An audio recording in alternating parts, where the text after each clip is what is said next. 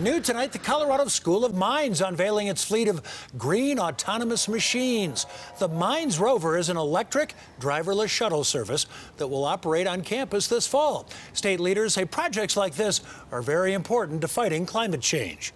Clean energy and electrification isn't just the future, it's our present, and it's going to be essential in a stronger, faster economic recovery, as well as more sustainable transportation system.